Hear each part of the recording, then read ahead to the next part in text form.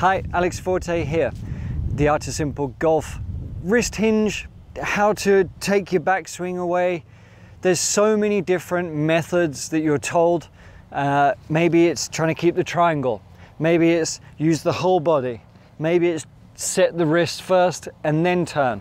There's so many different ways. And to be truthful, I get stuck going backwards and forwards sometimes of what feels good. And that's the thing with golf.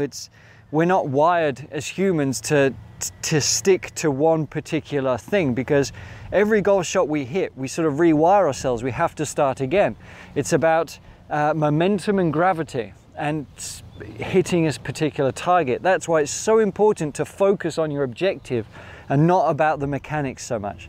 But there is, I think, a way that I've realized that is going to give us a little bit more consistency about just how the right arm, how the wrists fold in the backswing, how they function throughout. That's going to give us a little bit more consistency. Now, what I want you to feel is that there's no particular point where the wrists are hinging.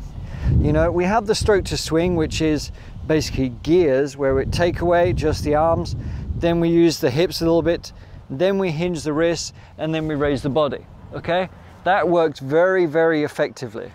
But let's dial that down a little bit to make it a little bit more subtle. And what we're going to talk about is the gradual hinging of the wrists. But how can we sort of calculate that to make sure that we still have, a consistent angle throughout the swing, especially as we're coming down at the top of the backswing?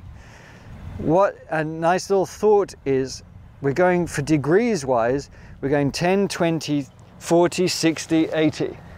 So it's just this smooth, gradual feel.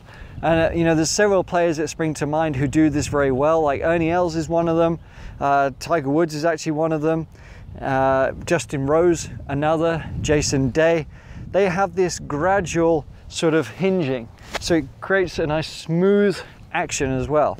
So as we try and hit this golf ball, let's just try and feel like a nice smooth hinging of the wrist. We're not forcing it, we're just going 10, 20, 40, 60, 80 to get to that position at the top. And then we can sort of maintain the nice width throughout. So let's try and do it. So we just go 10, 20, 30, 40, there. Nice smooth golf swing, very simple. So try that as far as wrist hinge and let me know how you get on. It might just make things a little bit more simple for you.